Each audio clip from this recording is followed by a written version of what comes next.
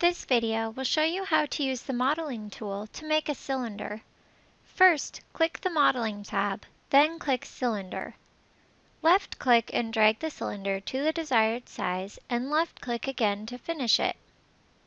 You can change the material of your object by clicking this image. There are hundreds of different materials to choose from.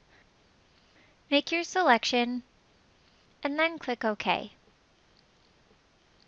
Use these options to further customize the appearance of the material. Using these sliders, you can change the elevation, rotation, and height. You can also enter in the specific amount. Here you can set the radius for one end, and here set the radius for the opposite end.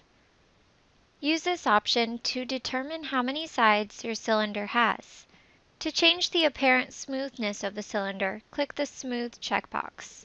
To even further customize your model, check out our Convert to a Custom Model video. Here's an example of how to use the cylinder tool to make columns for the front porch. Thank you for watching, and be sure to check out ideaspectrum.com for more information about our software.